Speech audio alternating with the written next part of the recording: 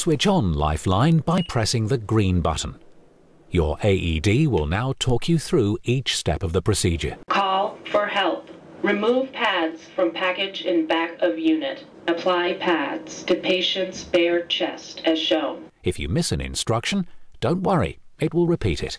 The lead from the pads should be connected to the socket at the top corner of Lifeline at all times. A change may be required when switching from adult to pediatric pads or vice versa. Tear open the packet and take out the pads. Use the orange tab to peel off the blue film. This will expose the conductive gel. Stick the pads firmly to the bare skin of the chest in these positions. Then move away from the patient. Lifeline will now check if there is a regular heart rhythm. Shock advised. Charging. Stand clear.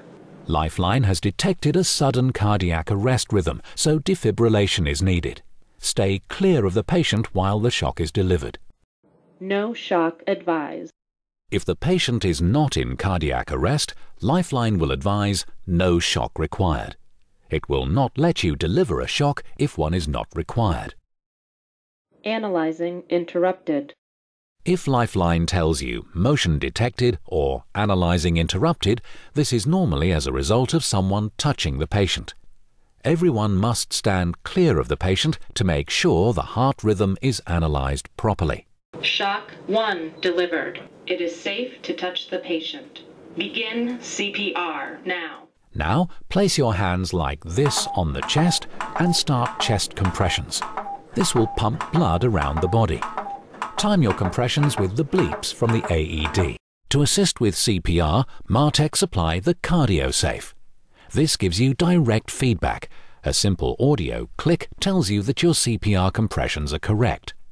After 2 minutes, Lifeline will ask you to stop and move back so it can check once again for a heartbeat.